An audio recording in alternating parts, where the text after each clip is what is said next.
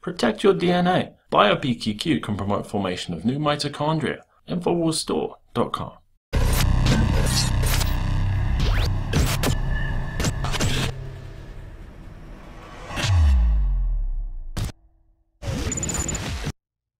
I'm Millie Weaver, and I will be taking you guys through the news tonight. Well, the young French president, Emmanuel Macron, has been acting a bit strange these days.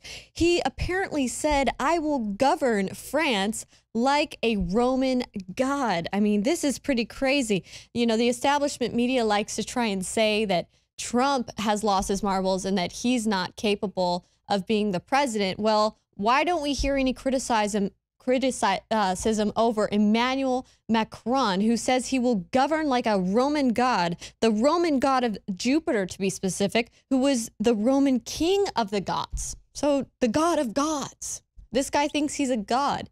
It's pretty insane. Apparently, he summoned over 900 politicians from either side of the French parliament to all come down for a rare Congress where he threatened to overrule lawmakers with a referendum if they tried to frustrate the reforms he wished to impose on the legislature. So he's trying to rule with an iron fist. He's saying, do what I say or face the consequences.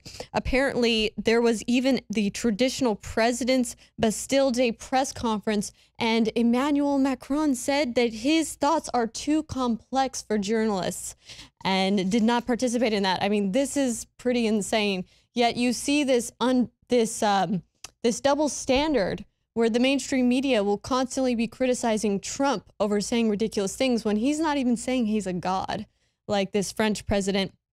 Well, this reminds me of the MSNBC host, Mika Brzezinski, when she said that it's the media's job to control what people think, almost like these mainstream media organizations think that they're these gods that rule over us and should control what we think and what we do. Well, that is what I'm about to get to you guys about right now. CNN has been rocked by backlash after CNN was really upset about a GIF that this GIF creator created, and Trump had retweeted it. Well, if you don't know about this GIF, it was the GIF where Trump, when he was in his WWE days, body slams a person. Well, somebody superimposed the CNN logo over that person, and Trump had retweeted that GIF. CNN was very upset about it. And so what did they do? On 4th of July, they posted a statement saying that they had found the identity of the GIF creator and that they had talked to the GIF creator and forcefully made him issue an apology and almost threatened that they were going to release his personal information out there on the media so everyone could see him, ridicule him, maybe even threaten him if he didn't go along with issuing an apology and deleting his racist posts. I mean, the tweets are insane. So what happens is the Twitter community goes wild. Of course, Twitter is not going to put up with that. So what did they do? They went ahead and a tidal wave of memes have flourished on Twitter. I mean, let's take a look at some of these memes here. There are some amazing memes out there on the internet, but one of the things that's interesting here is this guy, his Twitter handle name is Han Beep Hole Solo. I'm not going to say it, okay, guys? But this is the name of this person. He's just a random person out there on the internet like anyone else. So it just really kind of goes to show that CNN actually thinks that they can tell random people on the internet to scare them almost into silence. And this happened on July 4th of all days. CNN did issue a statement, and they even said that CNN reserves the right to publish his identity should any of that change.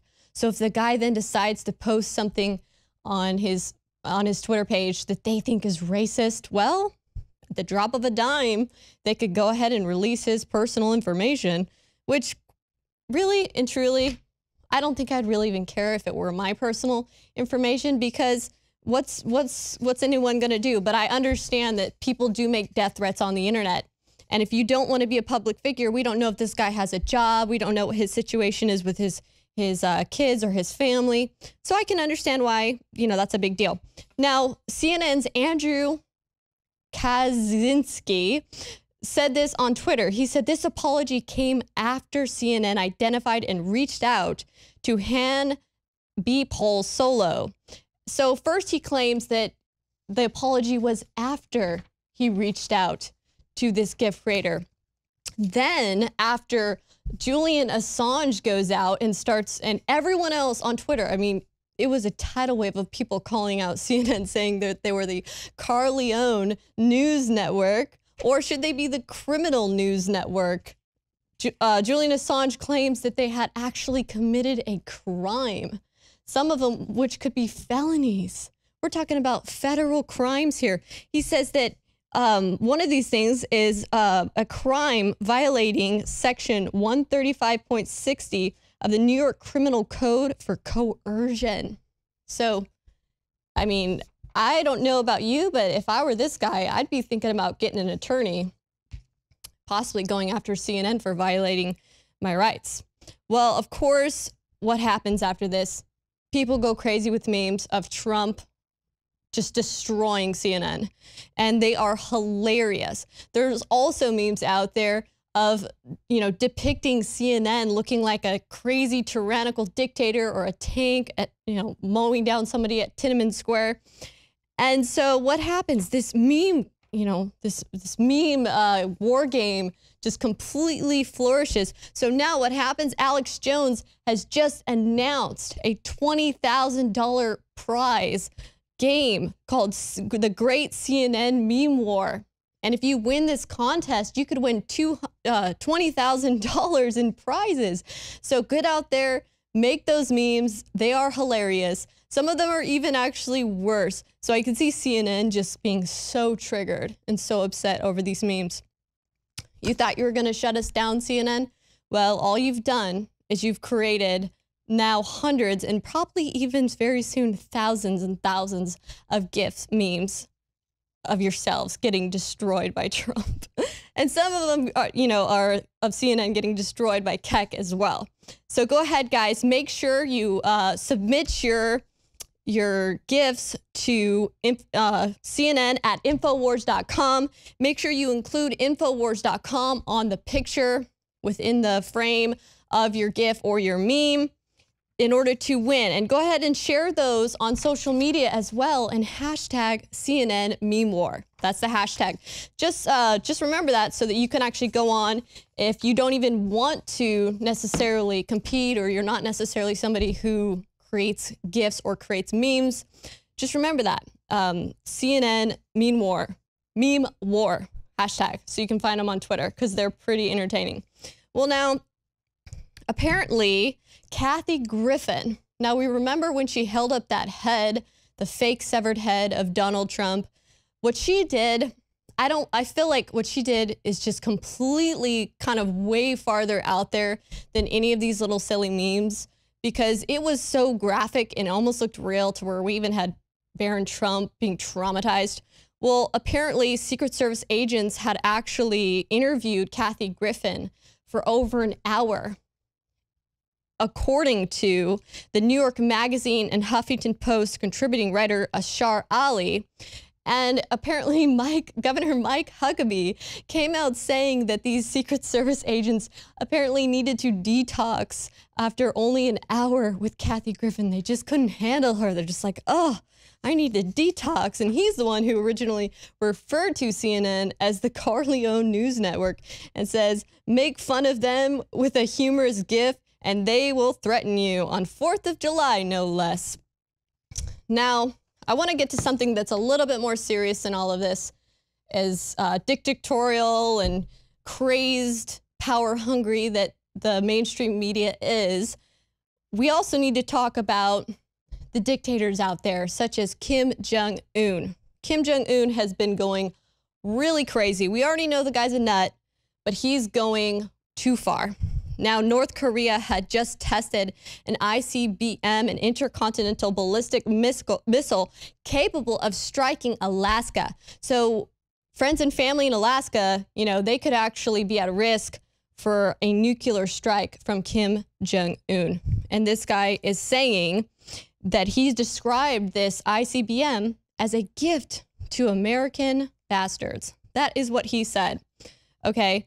And what's scary about this is that we actually kind of underestimated, the United States, the Pentagon underestimated their missile capabilities. Now, they actually released photos. So let's pull up some of this article here because I want to show you guys these photos. These photos are so creepy, okay? At first I was like, is this real? Well, I don't know. I guess I've never seen an ICBM being launched, but they look pretty real to me. And this is from the test launch. Now, apparently this missile flew off, you know, it jettisoned into the sky and flew off and landed in Japanese waters in the Sea of Japan. And it's just really creepy to think that this could be real. This is like something around the corner. And on Tuesday, the Russian Defense Ministry actually came out saying that it was an intermediate range missile, an IRBM. So Russia's trying to claim that it's not an ICBM, that it is an IRBM, which is a missile that cannot go as far. But many other sources and all the other sources out there, including our own Pentagon, is saying that it is an ICBM. Now on Tuesday, Moscow and Beijing called on North Korea to freeze its nuclear missile programs. And at the same time, they urged the US and South Korea to cease any type of wargaming in the region. Well, that's very unlikely to happen. And even as it says here, it says, despite the warnings, the US and South Korea have continued and they've launched surface-to-surface tactile missiles into neutral waters. So we're escalating because, you know, North Korea keeps making these threats, but at the same time, North Korea is getting more and more upset about our presence there. But at the same time, the guy's a nut. And what are we going to do? Are we going to allow South Korea to just be on their own and Japan to just be on their own? Are we going to allow these people to literally just get nuked and fried? That's the moral dilemma we're at here. Now, apparently, Japan is preparing. They are holding nationwide evacuation drills where they're actually having, I mean, could you imagine if we were having nationwide alarms go off? Everybody, okay, run on, hide underground, prepare for a nuclear attack. That's how real it is for the citizens of Japan. They're preparing. And it says that the people are all having to run into an underground mall in preparation for a potential nuclear strike, which North Korea has made threats against them over and over and over again. And this is scheduled to occur, you know, this month. This is crazy.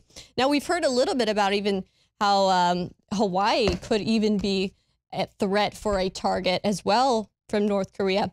But what's interesting here is that there was a poll on Twitter, and 65% of Trump supporters said that they would back a military strike on North Korea. Now, what's interesting about this is it had 30,000 votes in total, and 35% said no. The rest said yes, 65% said yes. What's interesting here, though, is that this is a significantly higher percentage of people saying yes than we saw with Syria and the support for a missile strike in Syria. Now, people didn't think that Syria, you know, was justification for a missile strike, but it seems that people kind of understand that what's going on with North Korea and Kim Jong-un is very, very serious. Now, I'm going to touch on this story briefly, but this is Vatican cops have allegedly busted a drug-fueled gay orgy at the home of a cardinal's aide, according to an explosive new report. This is crazy, guys. This is absolutely crazy because this was just not too long after a high-ranking Vatican cardinal was charged with sex offenses that had apparently taken place a long time ago. So now we're seeing this bust on a drug-fueled gay orgy inside the Vatican. It says the Holy Father is enraged since the home inhabited by Cardinal Francesco Coco Palmerio's secretary belongs to the Vatican's Congregation for the Doctrine of Faith, the arm charged with tackling sexual abuse, clerical sexual abuse So the group that's supposed to be tackling clerical sexual abuse is engaging in the gay orgy. That might be why there's a problem right now within the Vatican and the Catholic Church with all these things. It says the police found the men getting high and getting it on inside this, and that the neighbors had reported it because they saw suspicious activity, people coming in and out, and so on and so forth. It gets crazy. This is just the message here, guys. Absolute power corrupts absolutely. We're seeing that these people who think they're gods, almost like the Pope, like they think they're God chosen, right? They get corrupted by the power, and they think that the rules don't apply to them and they can just govern with an iron fist, tell people what they can and can't do. We're seeing it more and more. We're seeing it with the mainstream media. We're seeing it with social media giants like Facebook and Twitter, YouTube even censoring us. It's getting out of hand. These people think they're gods and that they have the right to tell us the way we can and can't live our lives. Stay tuned, guys. After this break, we will be back with more reports for the Infowars Nightly News.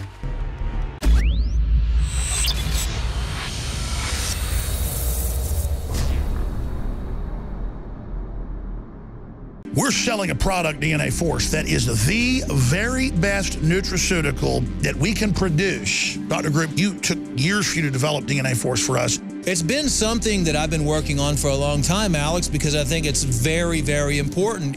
What the aging process is when the cell replicates, we lose a little bit of our telomeres. Telomeres are the little cups on the end of our chromosomes. And when it runs out, you start dying. We chose the PQQ because it has over 175 different clinical trials. It's one of the most effective substances in the world. It works like an antioxidant. It works to repair nerve growth factor. So this is a formula to deliver the maximum amount. It's in powder form. We have so many 5-star reviews. I take this. This is the product that I take. Infowarslife.com, and the profit we make, we fight the globals. We fight the New World Order. Secure your DNA Force today at Infowarslife.com or call toll-free 888-253-3139.